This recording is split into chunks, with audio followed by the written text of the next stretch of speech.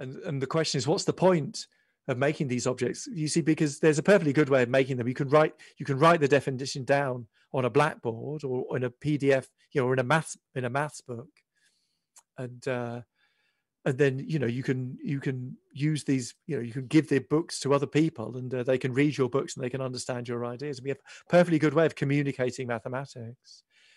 But Lean's mathematicians find it quite good fun. I mean, I don't know if this came across, but I actually find it a whole lot of fun making, giving birth to numbers again and again like this.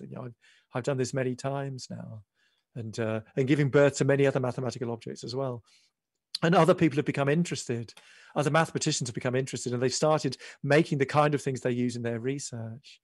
So within 4 years, we've gone from no code to 500,000 lines of code. We have this gigantic maths library.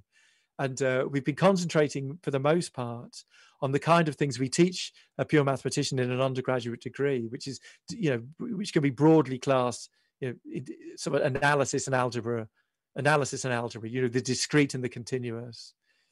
And so we have essentially all the algebra that they learn, and we have maybe half the analysis, but give us another couple of years, we'll have all the analysis. And then you can argue at that point. And then by that point, the system we have, and other systems are already essentially at this state, the system we have will be able to understand the questions that we ask the undergraduates in order to get them to graduate. We'll be able to type the exam questions into the system, and the system will be able to say, yes, I understand that this is, a question that can be worked on. And of course, another question is, can we train the computer to prove these things? I mean, I'll get to that. Actually, I lied. This is my last but one slide. We have half the analysis as an undergraduate degree, but we have all the algebra. And the algebraists, for example, me, are interested in pushing things much further. So we now move to this kind of MSc level algebra and much more. We have some modern research level algebra in these systems. And other theorem provers, they have other bits as well. There's other theorem provers have much more analysis. For example, Isabelle Hall has much more analysis, and there are some highly non-trivial pieces of algebra in the system Coq.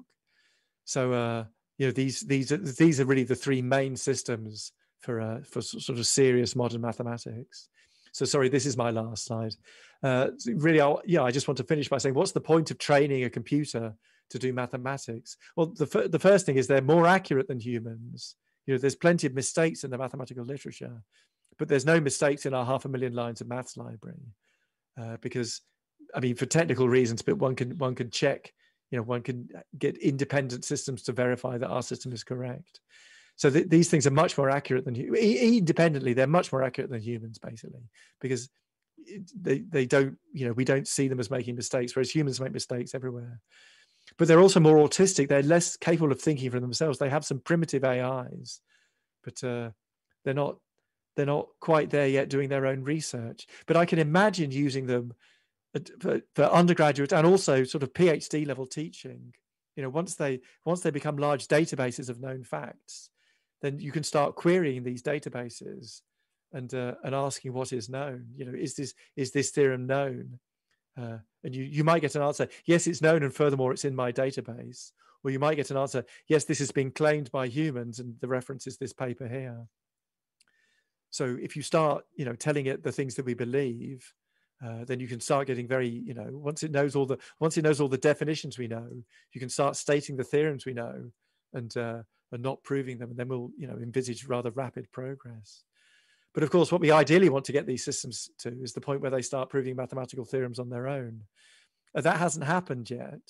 But one of the reasons it hasn't happened is that some AIs like to be trained on a database. And it's only recently that these databases have started getting very large and becoming somehow appropriate for these kinds of questions.